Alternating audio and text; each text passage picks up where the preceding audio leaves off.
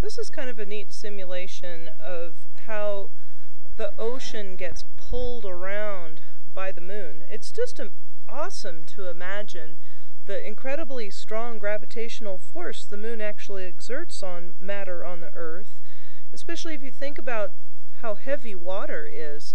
And I mean, the fact that, like, if you try to carry a 5-gallon jug of water, that's kind of hard. And here the moon, 240,000 miles away, can pull the oceans. Now, this is an extreme amount. What you're seeing here is an exaggeration for sure, but at least it shows you how the oceans can get pulled up and back, 6-foot tides or so.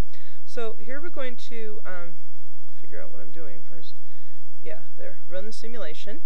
So obviously here's the Earth spinning, and the moon goes around, and as the moon revolves around the Earth rotates. That's the word, rotate.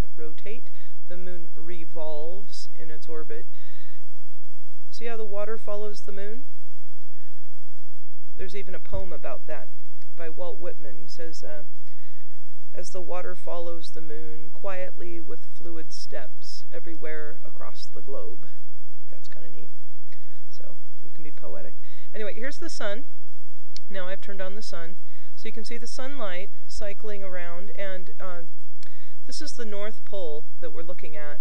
So the sunlight here, this is daytime, this is nighttime.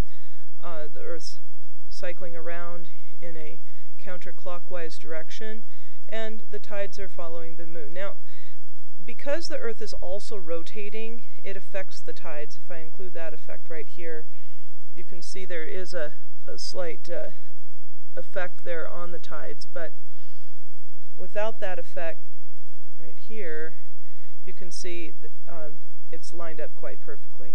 Because as the Earth itself is spinning, it kind of takes some water with it in reality. Here we go. So the water's actually in advance of the moon a little bit because the Earth's rotating and pulling the water with it.